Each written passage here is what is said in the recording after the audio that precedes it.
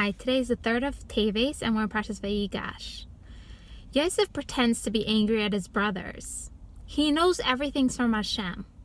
He says that I wouldn't be where I am today without you sending me down to Mitzrayim, so he's actually thankful to them for making him go down to Mitzrayim. But first, he pretends to be angry. And this is in order that they turn inwards and do a full tshuva so that they can rectify what they did. Because what they did was wrong. Their actions ended up enabling him to be the greatest, the big ruler in Mitzrayim. But that doesn't take away from their actions. In our own lives, when we know that everything's from Hashem and this is actually going to be our benefit, it doesn't mean that we should allow our boundaries to be stepped on. The opposite.